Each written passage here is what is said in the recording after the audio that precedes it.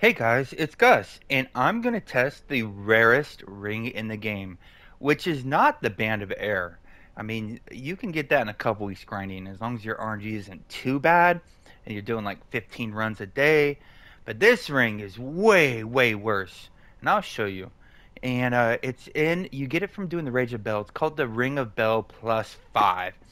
These were going for over 10 million when they first came out because collectors. I did these. I did Bell thousands of times and never got this ring to drop. It is so incredibly such a low drop rate, but I never equipped it. And this is take two. The first video was 12 minutes. That was it was absurd. Okay, so I'm just cutting this way down and short. So I equipped it for science. What a waste of AD. The lowest one on PS5 market's 900,000. I don't know what it is on other markets. What's interesting about this is you can only have one Ring of Bell equipped. So you can't have the Ring of Bell plus 4 and the Ring of Bell plus 5. Both rings do the exact same thing. When struck by a foe, you have a 10% chance to summon a Devil Servant to attack the foe for 200 magnitude damage. Or what makes it even worse is it can only trigger once every 30 seconds. It is bad, guys. I believe debuff does work on it. It's so hard to say, so let's get his attention. And he's going to whack me around for a little bit, and you'll see. Oh, there it goes. For 8,415.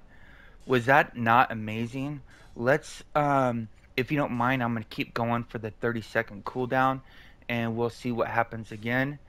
But completely unimpressive for the hardest ring in the game to get. This is just well, technically you could get it on your first run, but you can do thousands and thousands and thousands of runs and never get it. It's such a stupidly low drop.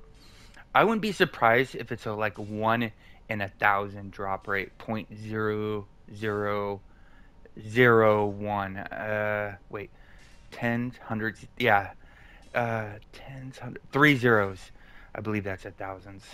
Uh, th- I needed to when it first came out. It was a 10 million AD thing. Okay, 30-second cooldown should be done, and then we have a 10% chance of it procking, which is the same proc rate as the Band of Air, I believe. Still, the cooldown on that is like 1 second, not 30 seconds. I don't know why they would make such a bad ring have such a low proc rate. Even if it did proc, you could proc it once every 30, every 1 second. It would still be utterly useless, pretty much. Now we're waiting to see if he summons the devil's servant. I'm gonna try to get a better view. I'm zoomed out as far as possible. This is all we got on console. So I'll try to get a different angle so you can see this. The rarest ring in the game do absolutely nothing. Let me see if I can get that. There we go. Oh, there it goes. Wow, 4,429 damage.